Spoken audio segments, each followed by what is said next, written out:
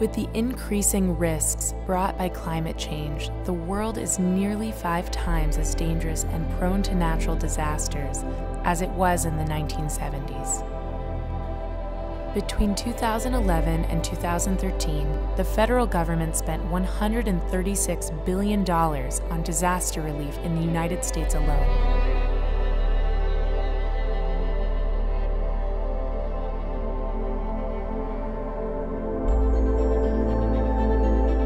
On June 14, 2014, President Obama and the Housing and Urban Development Department announced the National Disaster Resilience Competition.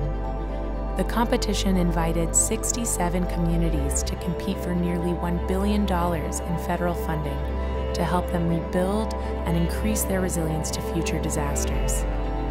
With support from the Rockefeller Foundation, regional resilience academies were created, offering competitors to expand their approach to resilience through the guidance and expertise of leading engineers, architects, designers, and policymakers.